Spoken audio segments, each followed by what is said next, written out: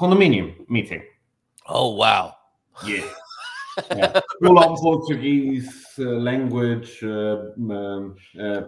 deep dive. Anyway, yeah.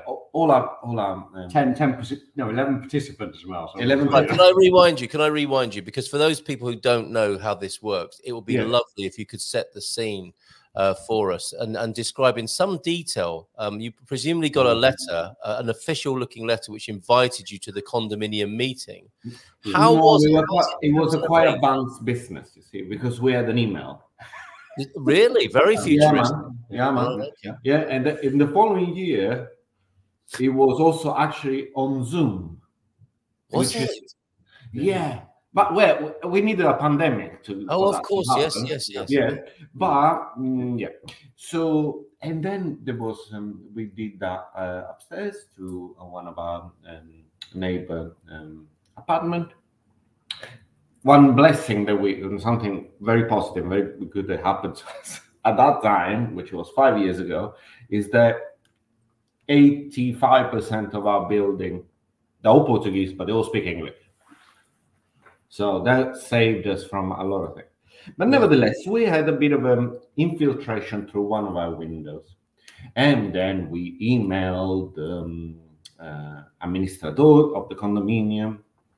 We emailed, we had no response. I called, they didn't call me back. You know, the other thing, we arrived with the South Lambeth Road approach to I send you an email, send me back. Respond within an hour. I'm very frustrated about this, emails after email after email. We arrived to this thing. We emailed, obviously, everyone in the building. Mess we made. So we arrived there, and we're like, oh, I'm very frustrated, and all the other thing. And the minister, I remember, he said, but you emailed me 20 times, and then you call me other 30 times, and then you gave me this orçamento, which is preventive, which is a budget for the work to be done, and all the other thing. I had to respond to you. I tell you, we speak about it in the meeting. I cut it short. Yeah. And then is my neighbor, João, that he said, so we arrived we created this storm, and he said, but we have to understand, and he addressed the room, that they're foreigners. And we were like, so I say, they expect things to be in a certain way, and they arrive here expecting this happening, but this is not. This is Portugal, and this is the way. And we thought about it at that time. We're like, oh, that's rude, man. But then, we were like, anyway, everybody supported our case, and then everybody paid for the repair. No problem whatsoever.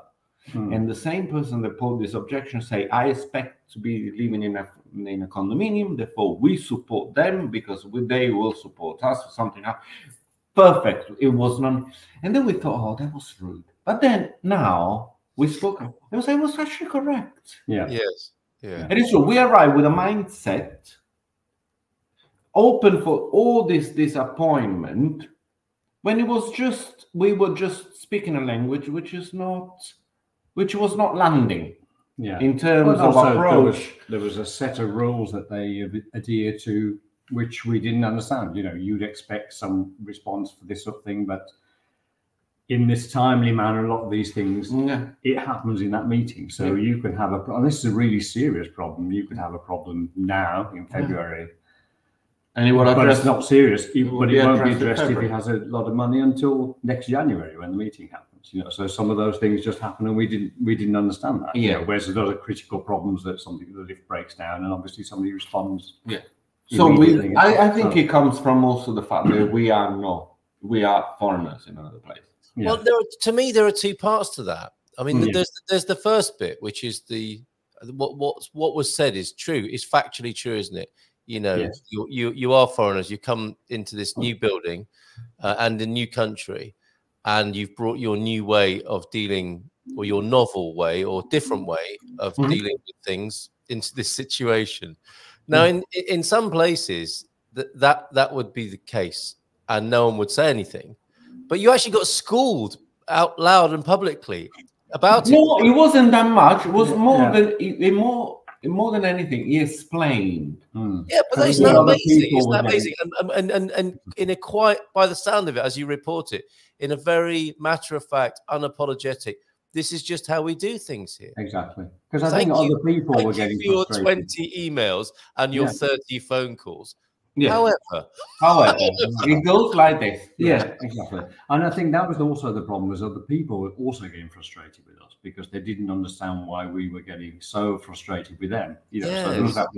So actually, his point was quite valid because it's kind of, it was also addressed really to everybody.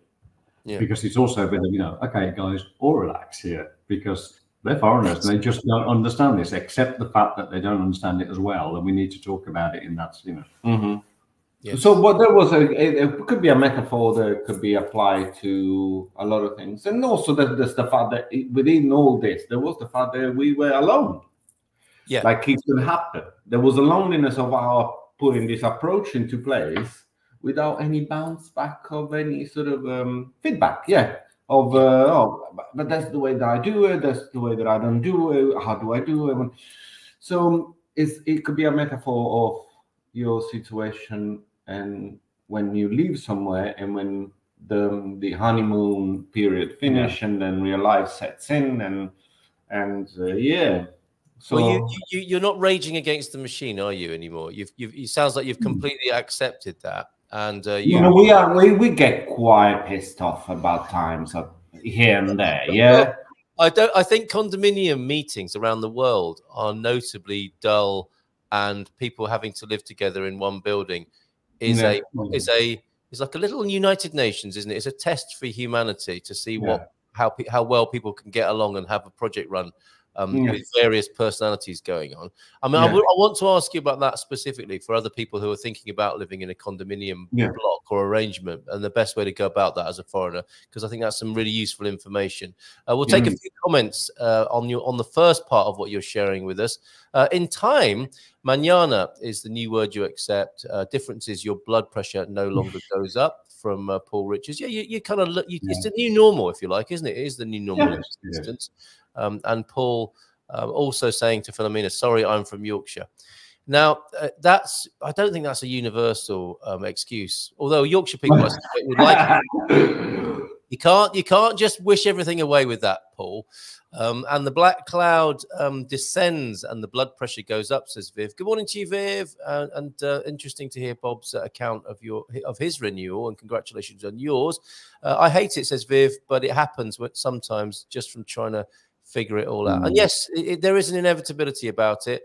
And perhaps, as we've said, and as we began, and this is also this dynamic that as migrant or immigrant we have to put ourselves through, that we are in a place that we have to understand. Yes, absolutely, so right. That doesn't apply to who does not move within their life from a place they are originally from, and I think it's something that we have to go through. We cannot escape that. We cannot escape the fact that we get frustrated, upset, alone, pissed off, and then suddenly incredibly happy, and then roller coaster ride, the roller coaster ride of life anyway, but through the lens of being in a new country, and in this instance in Portugal. Now, condominiums. We're saying that affects most things actually, because if you think about it, there's always that thing, isn't it? You know, don't bring your old baggage with you, kind of thing. Because I think we often forget that also applies. You know, how many times have you moved jobs because you weren't frustrated with something, and then you realise the same frustrations are there in the next one? You don't have to. Wherever you go, there you are. Exactly. Right? There's always something happens which says the new thing always, some of the old things always show up in the new thing, or the new thing has things that you're frustrated about that the old one didn't. So definitely. Yes, there is a distinction between luggage and baggage, isn't there? And we tend to bring both when we come to a new country. Now, this condominium things, people will be looking and watching the show, thinking about buying an apartment, which would automatically, I suspect, take them into some sort of condominium arrangement. Yes. Where the management of the whole building is run by them and a group of fellow residents, or a company does it. You've probably got a little bit of insight on this, not only from your own experience, but introducing others to buying places. What would you say about condominiums? I mean, if you listen to some people, it's like a complete barge pole job. But how would you suggest going about buying it within a condominium arrangement? I mean, I think it's certainly something that's important to understand when you go in on the buying process anyway, of how a bit of how the condominium's arranged. Because for those of you from the UK, it's obviously, we don't use the same terminology of saying a condominium, but I mean, it is this thing that the overall management of the building, which is probably down to the common spaces and the outside, and various different rules that may be set up, for any external spaces, is managed internally. Yeah. So it will be the fact that I think now it is they're legally obliged, aren't they, that you have to have this thing called an organised condominium. It wasn't when we bought our apartment, for example. It wasn't. It wasn't required by law. Every building had to have a condominium organised. Okay. When it wasn't organised. That's presumably because if nobody bothered to do it, some people, the people who live on the top floor, or the people who couldn't afford to get something done and contribute, would be causing different dynamics and difficulties within a shared building. So the government have stepped in to make sure that something is happening. That's arranged. Yeah. And so because of that, what it does mean is that there's a legal requirement to do once a year, which usually at the start of the year. Yeah. And also it's legally required that it's properly documented and everybody understands what it is and everybody has a vote on what it is. Right. And the percentage of your vote, interestingly, this is a rather weird one I always find, is the horizontal, isn't it? It's based on. It's based on a percentage of. Consider the overall building is a unit of, for example, 100. Well, they call it 1,000. So it's 1,000. And then of this 1,000, according to the square meterage of your apartment, you will have a relevance. Yeah, relevance. Oh, that's good. Well done. Yeah. Yeah. On the voting portion. Yeah. So your vote will count based on your square meterage, which is called permillage. And that's a universal rule. There are no exceptions to that, I guess, unless they're otherwise contracted. Yeah. And also you pay more on the condominium quote according to the more square meter you actually own of property, the more you pay because. Yeah. Interesting. Okay, because this wherever you live in the world, there are people who will say, "Well, I only live there some of the year because it's a holiday home." Yeah, but you rent it out, and that's a lot more wear and tear on the building for the rest of us who live here. We have something in. Yeah, we had something in place for that. We had, and we don't have it anymore. Thanks, Lord. If you do exist, thank you. If not, whatever. We had an Airbnb on the third floor. So, and we actually all voted, and we said they would pay 30% more on top of it for being an Airbnb. Okay, so you can come to those sorts of arrangements as well. I mean, we have other arrangements. So, for example, this building's got a lift, and the people on the ground floor, on the first floor, actually, because the lift is on the halfway floor, so on the first floor you wouldn't use it. Don't pay towards lift maintenance, for example. So that's very fair. That's very fair, isn't it? Yeah. So it's on the other people. So there's been rules put in place for how it is. So the general maintenance payment part of it in our building is based on the square meterage of your apartments, which probably makes sense because the external square meterage that for decorating and everything is going to be the same. And then other payments come into that, and then we just debate whatever we do. So we've tried to set up a bit so there's a sort of bucket of money that gets left there. So when emergency things happen, we usually have some money in there. Yeah.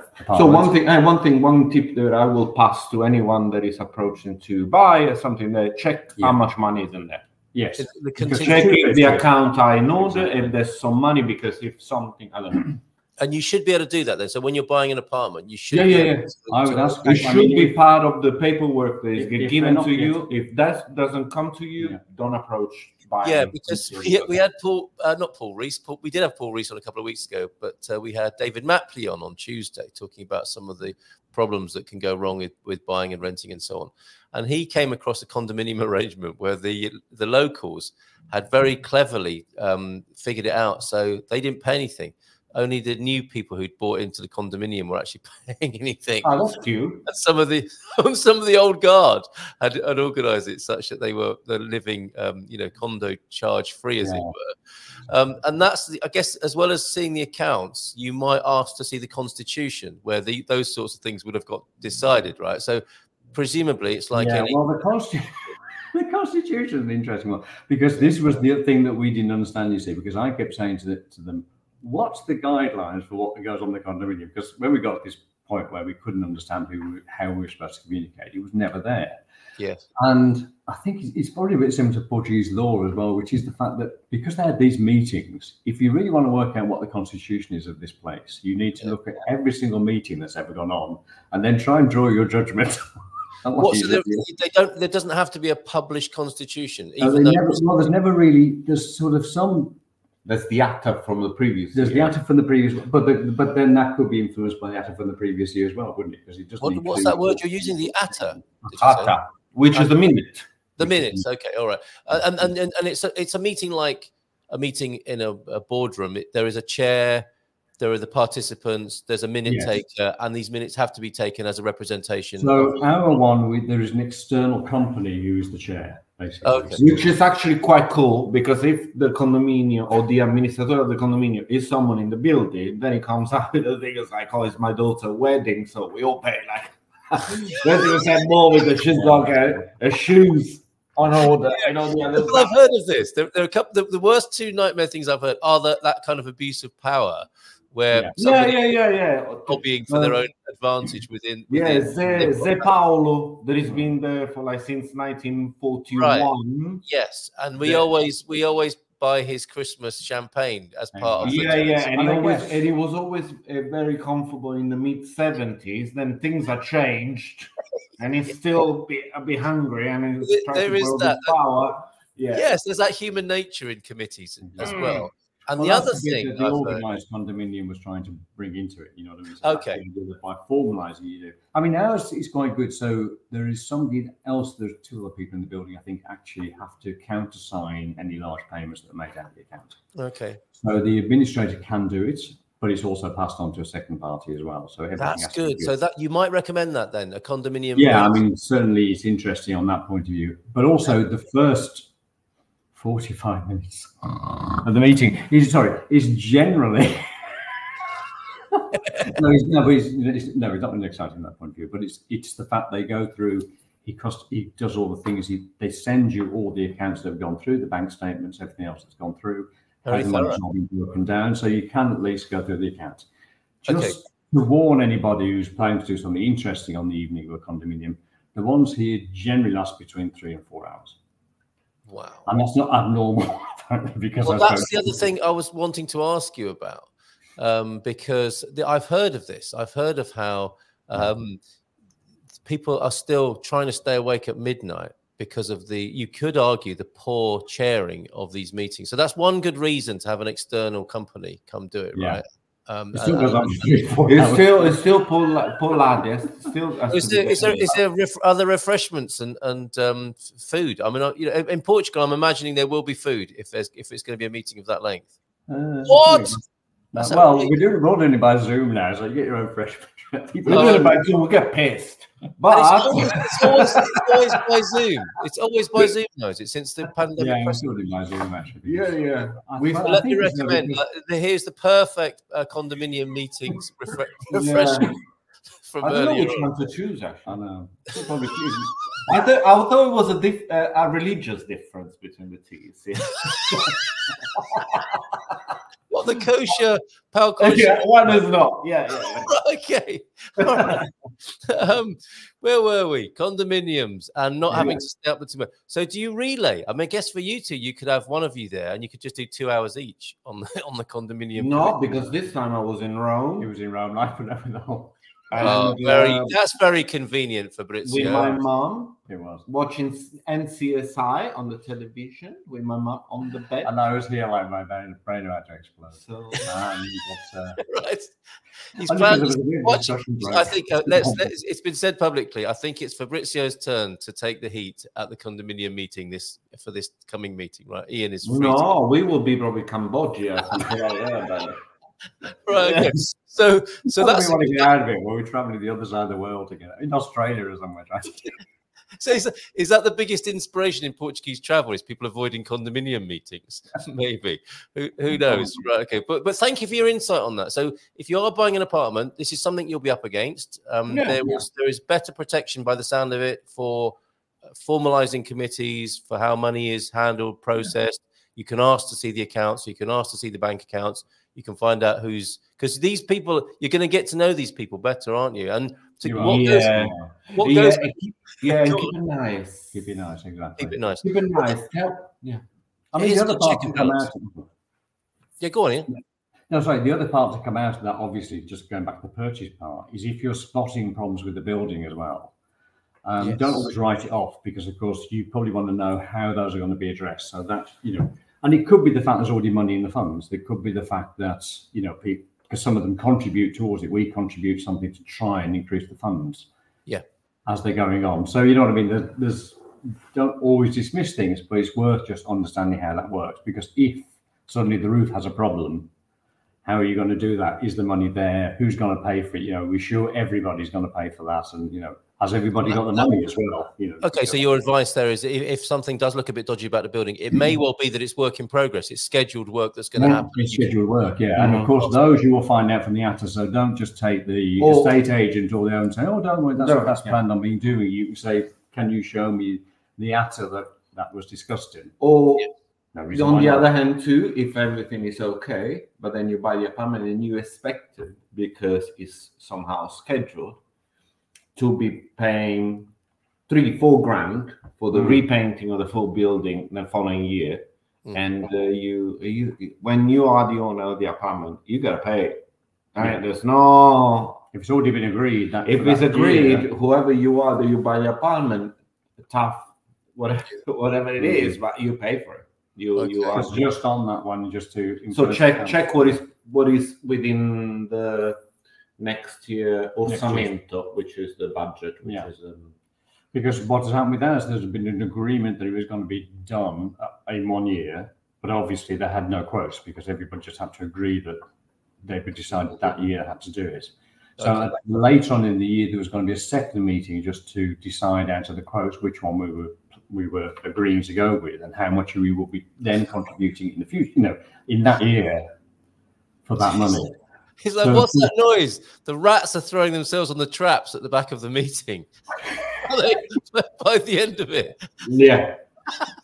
Right, okay. This is useful information, isn't it? Because you really would regret this at your leisure, wouldn't you? If you didn't realise what you were doing and you got into an awkward condominium situation. Well, it could also be the fact, you've just purchased it, or you may be feeling a bit poor, and then somebody comes, oh, yeah, but you agreed this thing. And I mean, for us, the whole redecoration of this building and to do some other works because there were a couple of faults at the same time. Yeah, I think we paid 3,500 each or something. So it wasn't an insignificant amount of money suddenly you have to pay, but you've got to pay it. And we have 15 apartments, so there was a considerable amount of money. Yeah, good contract for somebody. So a couple of questions, comments before we have Ali join us this morning. Oh, and with this condominium thing, when I spoke about it before in a Dream Team session one evening, the Portuguese people, they were all like, oh my goodness, condominium meetings. And it was as if, I think I suggested that we could write a soap opera. It's like a hybrid of Big Brother and a soap opera, call it, No Condo or something like that. The condominium meeting. And it would be, people would watch it because of all these dynamics. And it sounds like some people don't get out at all apart from the condominium meeting, and then they're very glad to see people, and they might hog the talking stick a little bit. There's a lady on the ground floor there, she was mysterious, and she lives somewhere they're very peculiar, but when she appears, there's this background that is like a cave, and there was the one on the third floor was amazing because they couldn't attempt. He's a Turkish national, which he used to rent the apartment, but he sent this lawyer, and this woman appeared. She was fantastic. She looked like a fado singer. She was like 1.20 meters height with all this shawl and fur coat, huge fur coat, and a huge fur coat. I'm here to represent my Turkish client. Where shall I sit? She was Portuguese, but I believe she sang the father. Really? Oh, and she should. And she didn't. She should. And I'm sure that in a handbag she carried a knife. Yes, which was on your mind throughout the whole meeting, presumably. Yeah, I didn't disappoint her. In case it kicked off. Right. Quick questions. Yeah.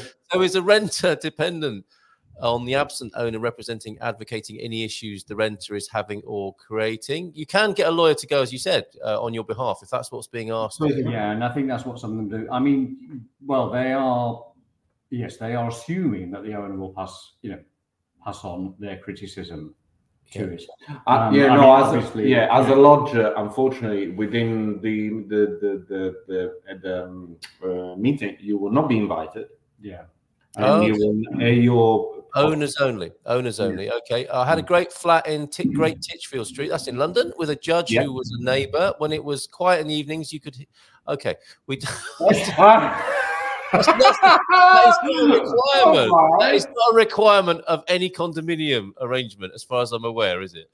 It's what well, it depends on how much you pay, though. As long as it doesn't, nothing comes for free. He seems to know a lot about the professional status of his neighbours here, doesn't he? As well, absolutely. Obviously, found out at our condominium meeting. Is what you're calling the Constitution same as what we in the US call covenants?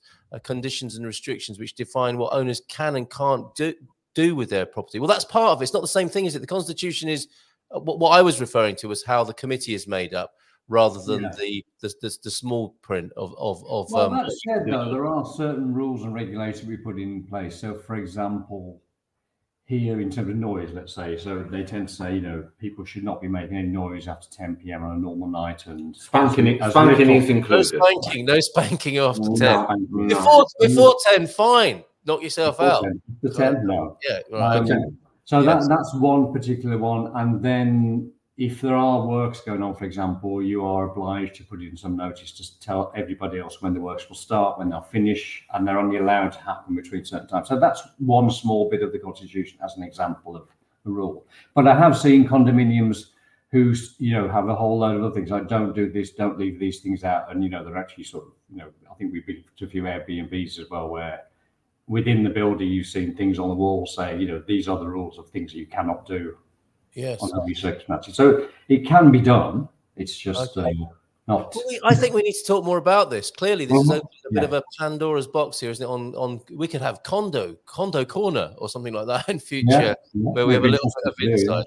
Condo. Yes, Condo Mondo, the world of condominiums.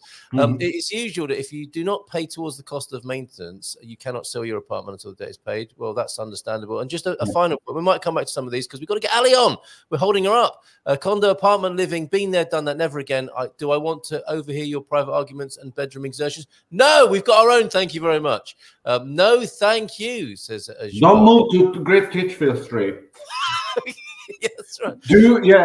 Stay away from the. Although some people might not want to know exactly what that address is now, so that they can move in or offer their services.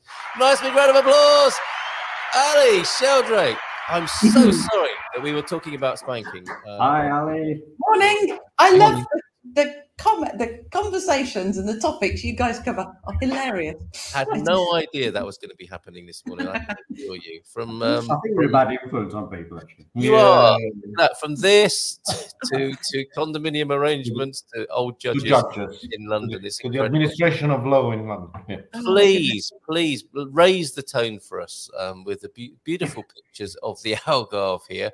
We're going to be previewing Snapshot, of course, the February edition. It's 1st of February. Can't believe it. We are 1/12 into 2024. This very busy and I think quite a boisterous year ahead for humanity, and a little bit of sanity now, thanks to you, Ali. Can we rely on you for some sanity or not? Nobody's ever said that to me before.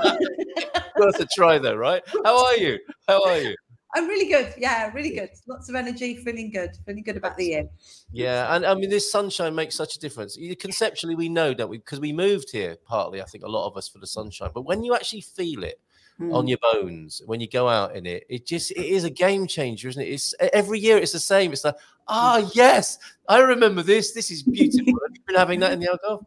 And yeah, I mean, for me with rheumatoid arthritis, I mean, it's just a joy to have that lovely warm sunshine on my joints. So I really appreciate it. It's been quite a damp winter in a lot of ways, which isn't good for me. So I'm delighting in the sunshine at the moment. It's excellent, excellent. Well, let's have a look at it. Let's have a look at it. Beautiful cover, fantastic. A lot of great shots from Dave in here that we'll take a look at in a moment. But what's the cover shot here, Ali? This month? Local beach, Castellagio. For obvious reasons, because that's a little rock out in the sea that looks like a castle.